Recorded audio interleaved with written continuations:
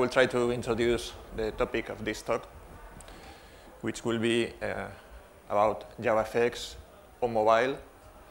So I have to make the mandatory question here. Do you know already about JavaFX? Raise your hand. Just a few. OK, cool.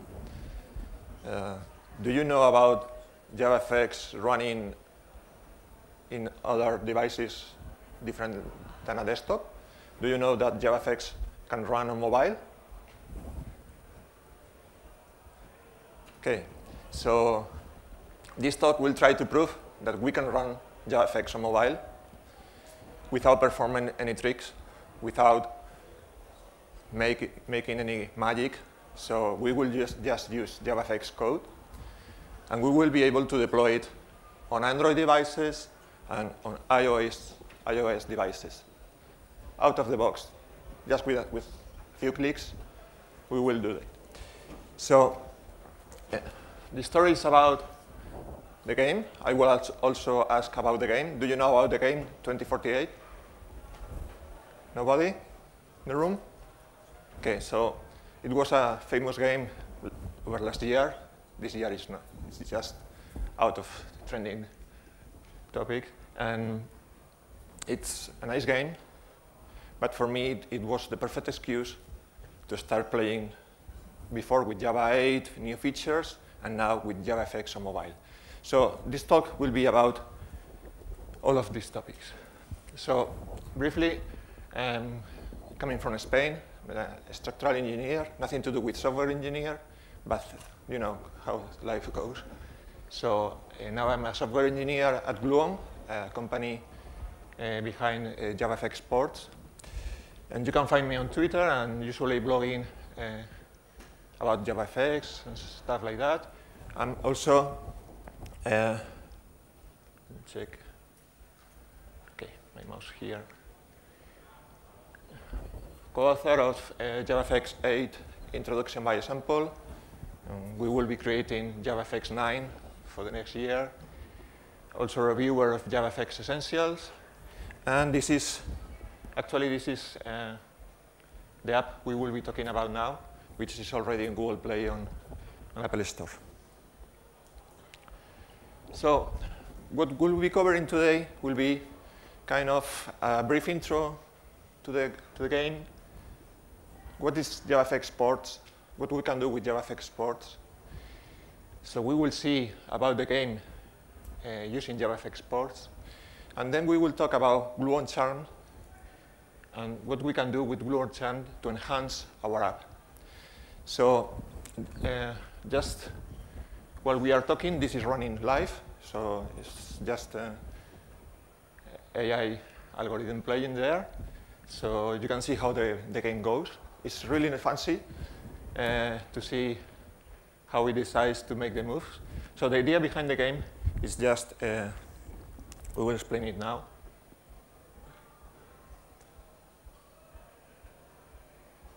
So the idea behind the game is just a class, the same pair of tiles with the same value, and add some the values up to 2048, or even further if you want to go like that. So this is the actual game, the original game from Gabriel Cirulli. This is the online HTML5 version. So you can go there and play. Sorry about that. This is just HTML5, yes, so you can play there and see how it goes.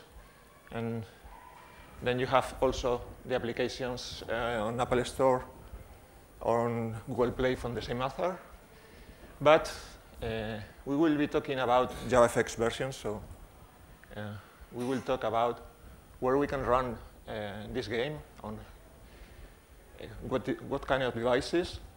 So initially, we created a JavaFX version using Java 8 for testing the new features at that time. It was last year. And after that, we moved to also embedded devices like Raspberry Pi. This is a JavaFX version of the game running in Raspberry Pi. And this year we were a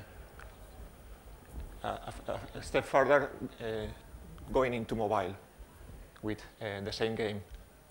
So we will talk about what we did for that. This is just a little bit of story when we started.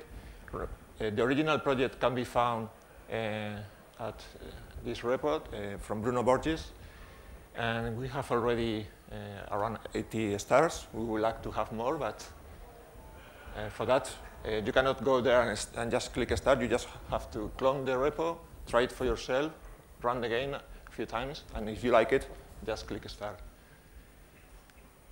So last year at Java 1, we presented the Java 8 version, and this year in Java 1, we will present again, but the JavaFX mobile version.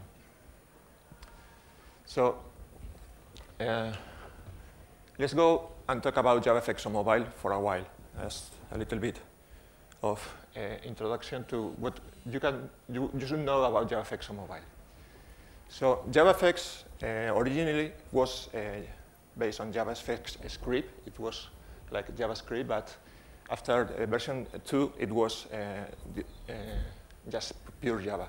So first version had mobile support, but that mobile support disappeared with JavaFX 2 and for sure with JavaFX 8, which is the actual version. So everybody was expecting some mobile support, but that didn't happen. So there were two projects around 2013, 2014. One was created by Johan Bosch, CEO of Gloom. Started with Android project to create JavaFXPorts, and there was also another effort by RoboVM to create a port for running Java on iOS devices. So together, combined these projects on this year in February, they launched what we call the JavaFX mobile plugin, which is just a Gradle plugin. You can just use it, and you can deploy to any of these platforms with just a few clicks. Just need to go to this site and have a look at the documentation there. You just need to use the plugin and use your usual code in Java. So it's JavaFXPorts is based, and this is very important, this JavaFXPort project is based on the OpenJFX code. So it's completely synchronized with the original project at OpenJFX, and any change we made is port back to the project. So any future changes in OpenJFX will be immediately adapted in JavaFXPorts. Also, it's important to note that Oracle is providing actual support for this project, because we need some hooks here and there to link our code to Android and iOS native platforms. So Oracle actually does provide some hooks here and there to Android and iOS. So basically what we have is a way to use our same code base created in Java and JavaFX, and we can deploy it for sure on any desktop, Windows, Mac, Linux, and any mobile or tablet like in running Android or iOS. So the most important part here is, okay, this is target for every Java developer who ever dreamed of running his app, not only in desktop, but also mobile, without making the effort to learn Android or to learn Objective-C, to learn Swift. So basically what we cover here is a way to create 3 platform solutions, only developing one. So the effort in time, money, and also learning, getting experience to develop these projects is really impacting our budgets and our possibilities to go to the market with lower costs. So even this talk is about a game.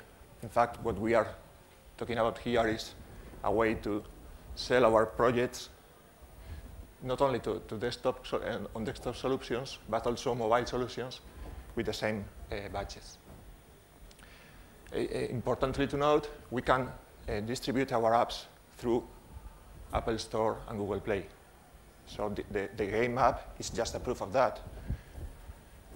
And we have also the support for all the major IDEs to develop JavaFXPorts using the Gluon plugin, which allows us to create some project and just drop our code there, and with a few clicks, we are done.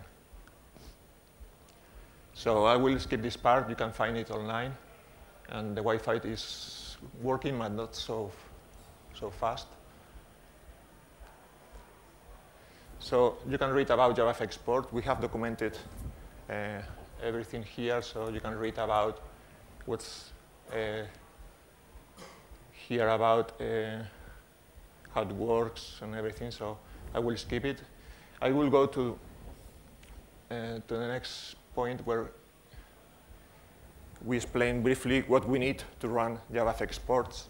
Basically, just JavaFX 8, which is bundled in Java 8. So we need the latest JDK at the time. We are using Gradle, as I said before. Any version will be fine. The latest one maybe will have some problems and issues, so it's better to stick to some of the former versions. And we are actually giving support to Lollipops or Android 22 platforms, not yet Android M. And we need the SDK from Android. And this, if you are an Android developer, you are used to use this all the time. But if you are a Java developer, the funny thing is you can mix both of them. So you can have Java code, and you can use the Android API if you want or if you need to. And for iOS, well, you just need a Mac to run Xcode. And you can use also the latest version. You can use already 7 version, download it from the App Store. And this is all you need. Just get started with it and create some projects. Everything has a catch. So where is the catch here? Okay, we have a few problems by now, which basically reduced to the fact that we are running on top of Dalvik, if we are using Android, or we are running on top of RoboVM, which is running ahead of time compilation on iOS. And both of them are using Java 7 virtual machines. So that means we cannot use our new cool features of Java 8. We have to use some projects like RetroLambda that converts our lambdas for us, but we don't have any support yet for streams. So the worst part of this approach, as it is right now, is we cannot use Java 8 streams. So we have to go in our code and backport all our strings to the classic nested loops and so on. So that's the worst part. But other than that, we have a few missing parts like media. It's not there yet, or printing, or dialogues. We have all the built-in controls from the API already there. And we have some issues with iOS because of the ahead-of-time compilation. So we need to load in runtime our classes using this force link classes option. But other than that, both projects, or one project deployed in both platforms, is running really, really nice. About performance, I don't say anything about performance in this slide here because there is no such problem unless you are running with a low power for device. But other than that, they are working really, really nice. So links, I think I will skip this part. Maybe these slides will be published somewhere else. So, for the links, maybe you just need to know that on Gluon site, gluonhq.com, we have all the links referred before. We have forums there, also Google Groups or Stack Overflow. You can go there and ask about JavaFXPorts. And we have several samples already at the JavaFXPorts site on Bitbucket. Also, I have a few samples on my personal repo, and I usually blog about this stuff. So my latest post was about this story I'm telling you today. So you can find it already written there. As I mentioned before, we have the Gluon plugin, which is an open source, not really open source, it's a free tool, sorry. A free tool where you can use to just install it on your IDE and just click create new project. Instead of creating JavaFX project, you just select create Gluon project. And it will be a JavaFX project, but using the JavaFX mobile plugin I mentioned before. So all of them are available, basically running from the IDE. You just go to plugins and select install Gluon plugin, and you're good to go. So I have a demo here. I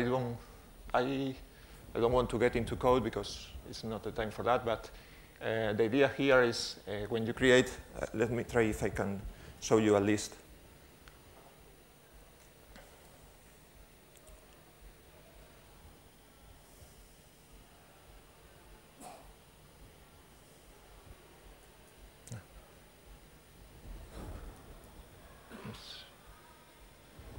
I'm not sure if I can send it there.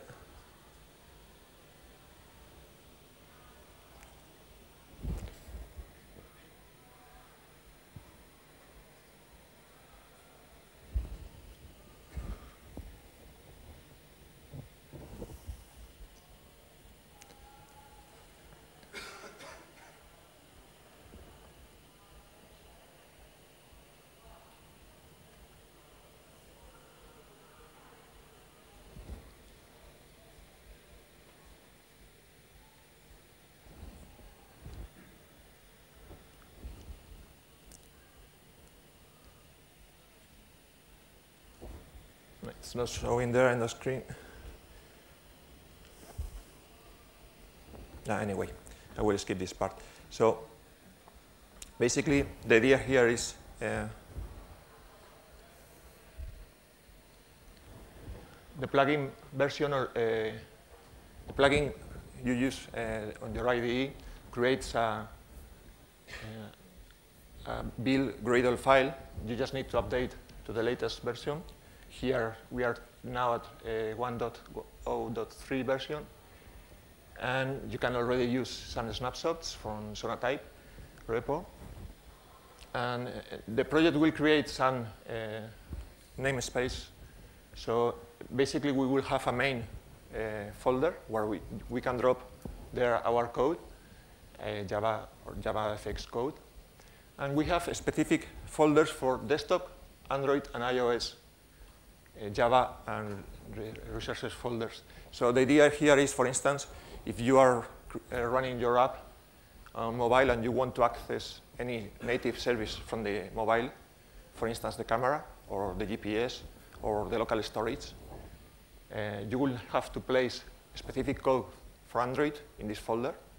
So you can use the Android SDK here, or the same with RoboVN on the iOS folder. Or you have some specific code for your desktop only.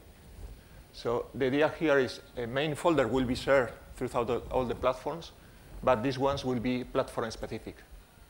Okay. So this plugin will create a few tasks for us. All these tasks are basically related to running on desktop or deploying directly on Android, or creating an IPA for iOS, or launching directly. So, for instance, if you just connect your iPhone to your Mac, you run a Gradle launch iOS device, and you will see all the debug messages on your IDE while you are running the app on your phone. also you can use the simulator if you don't have a phone or you want to test, for instance, the iPad version. So with this JavaFXPort plugin, we created the mobile version of our game. So as I said before, we have to backport all our streams to Java 7 code. And we have to implement some solutions, for instance, because we store the game or we store the score or so on the device. So we have to implement local storage solutions. And this was done using Charmdown, which is an open source project you can already use. It will create some agnostic API where you just say, OK, give me the local storage, whatever platform I am running on, and just give me a path where I can store my files. And it will provide you the local storage on your apps or on your desktop. So other than that, we have to add to the JavaFX code, we have to add specific files like the Android manifest file for Android and all the resources like icons and so on for different resolutions. And for iOS, we have to provide this info list file with all the tags there and all the assets like files, icons, resolutions, and so on. For sure, deploy and test on every platform. And it was all that we have to do. So pretty much anything other than creating the project and adding the files, which, by the way, are already provided by default. So you have to customize them just a little bit. So we submit both platforms. We submit the application to Apple Store and Google Play. And it went really well in both of them. We didn't have any problem at all. Google Play is faster. It's just half a day to get there. And you just need to provide version name, version number. So this is like a picture of the Android manifest. So here you provide the number, the version name, your main class, the path, the package there. If you need some permissions, for instance, this version, which is already there, doesn't require any permission at all. So you just remove the default permissions on the build on the Android manifest file, and you have to provide signing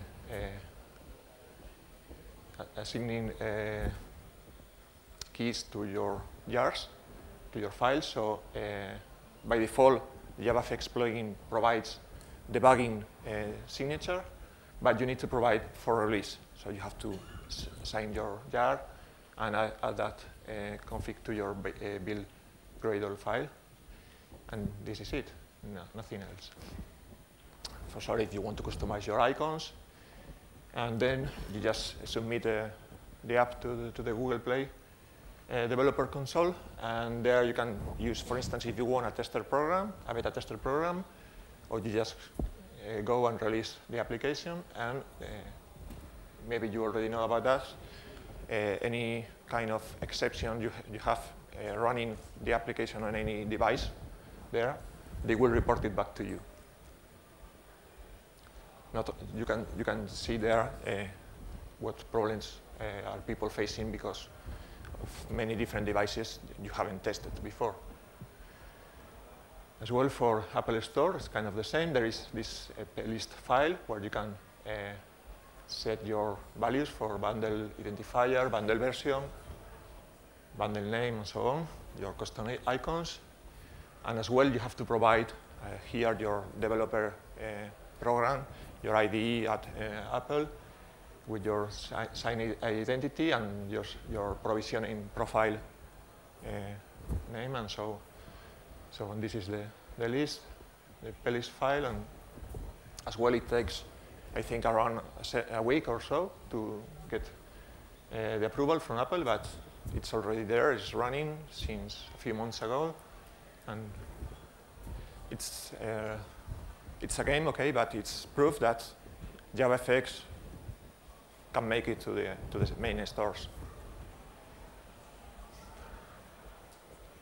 So I have here a tool to show you on my iPad how it works, how you can run the application, but somehow it doesn't work, you know. So I won't try to show you from here because it's too tiny. So I will show you there if I can. Yeah. It's running low because I have a few issues with the presentation here, but the idea is this is the app on desktop. You have the same view for the app on mobile. You can, if you want, later you can approach me and I will show you on my iPad or my Nexus mobile, Android mobile. So other than that, the project is already open source. So you can find it on my repo here. All the code for getting this app into the stores, apart from the credentials for sure, but the rest of the files are already there. And this is our first version for the game. So now we are working on improving this version. And not in the game per se, because it's already running fine. So we are going to create some new features on the application. And for that, we are going to use glue-on charm. So I will talk about now.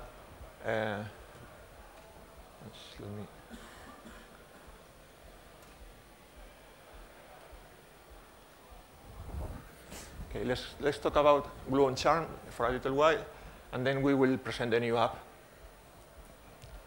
So Glue-on is a company created by the funders of this JavaFXPorts project, and it was created this year, but the project is already from a few years ago, and we are focusing on creating mobile solutions for any platform using JavaFX. So the idea here is how we can improve what the regular API you find in Java 8. So we create Glue-on Charm, which is a library on top of JavaFXPorts that will help you improving your applications. And well, also in Glue-on side, you will find, as I said, JavaFXPorts, but also you will find Scene Builder. Do you know Scene Builder? Well, Scene Builder is like a graphic tool to create,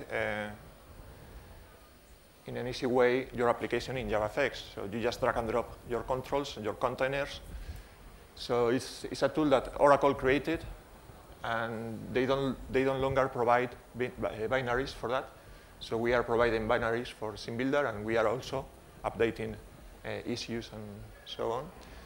And we also are providing also JavaFX solutions for Raspberry Pi and ARM devices.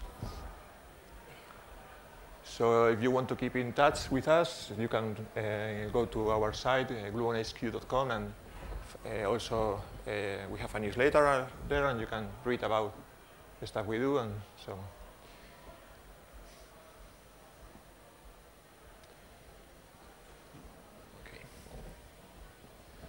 So, sorry.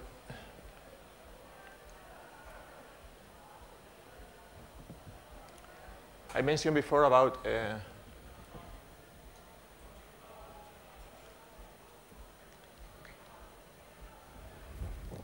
what we want to do with Glue-on Charm is just enhance what JavaFX API provides for you. So we use material design guidelines from Google to create kind of a look and feel for JavaFX. So when you deploy it on mobile, it does look like you are creating a native application. So for that, we have Charm Listen, and we have also Charm Connect, which is our access to our cloud. We provide out of the box a Glue-on cloud or also on-premises solutions. So we can combine native look and feel with cloud or backend solutions. And we have also, I mentioned before, Glue on DARM to access native services on your devices.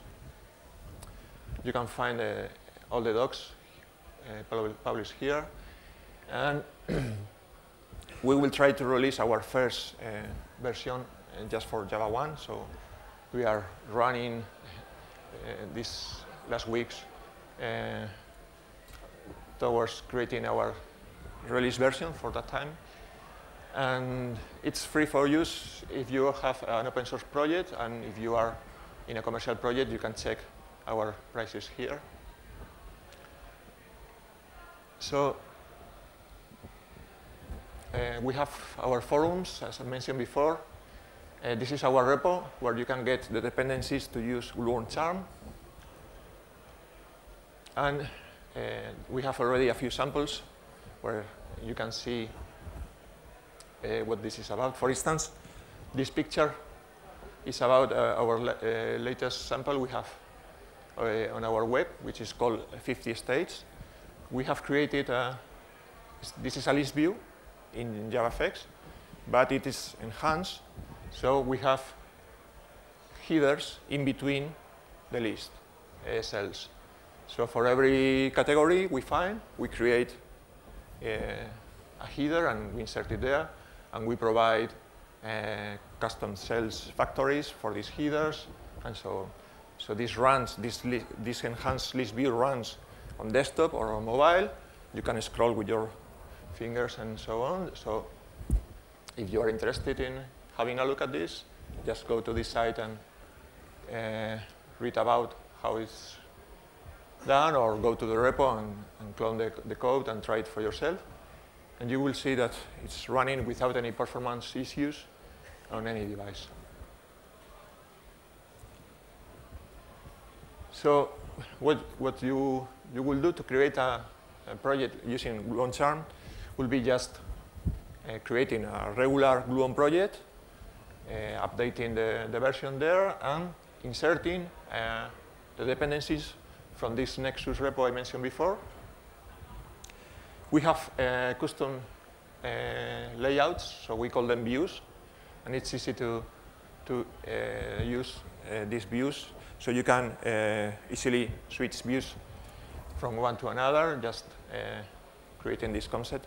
So you don't have to deal about the scenes, stages, change one scene to the other, and so on. We have, as I mentioned before, these swatches for using material design guidelines. So this is an image of a simple app you can get just creating some, adding some nodes, some buttons, and so on. We have support for FXML, which is for the graphic part using a scene builder, or we can use Afterburner framework. And I'm going to finish right now with the latest version of our app. So just a few pictures here. Basically, the app will be the same, but on top of it, we will have Glue on Charm. So we will have these toolbars with buttons here to store or restore the game, to quit or whatever. And with this side menu, this side menu is out of the box using Glue on Charm. So you just have an instance of it, or we have dialogues. I mentioned before that JavaFXPorts doesn't have dialogues from Java 8, so we create our own dialogues. As I said, the app will be the same, but with these new features. So we'll have kind of different levels where you can switch, depending if you are an addicted user like me. And as I mentioned before, we have Glue on Cloud. So we will use these social network profiles to log in the application. So you just sign in with your preferred social network, and you will have this avatar with your image there, and you will be able to share the results, your best score. So this is just a data test, but here we are sharing our results. So this will be released in the coming days. So if you want to give it a try, just stay tuned, because we are ready to launch it. So here I will try to show you that I cannot reproduce it on the screen. So if you are interested, just approach me during these 2 days. It will be around. And if you want to see how it goes about performance and so on, just come and see. So let's finish with some conclusions first. Okay. So, as I said before, we have a 2048 game as a perfect excuse to play with JavaFX 8, play with Java 8 first, and also now play with JavaFXPorts on mobile. So for me, during these months, testing these new features have been really a pleasure to get in touch with the new possibilities, what we could do, or even if you've found some issue, some bug here and there, report it and get the solution in a few days or weeks. And we have tested during these months that running JavaFX on mobile is not a dream anymore. It's a reality. You can do it. You can run Java. You can run JavaFX on any platform at this point. And the project is already enough. It's mature enough to use it. And here I will say that you can give it a try. And just go to the links I mentioned before and give it a go and see for yourself how it goes. And if you want to enhance your JavaFX projects, use Glue on Charm, because they will allow you to use, as I said before, native user interface, cloud, native services, and it will speed up for sure the development time and also time to market if you are in a budget and you want to go to market. So just please give it a go, get in touch with us, and if you have any problem, we will be trying to solve it. Thank you very much for coming.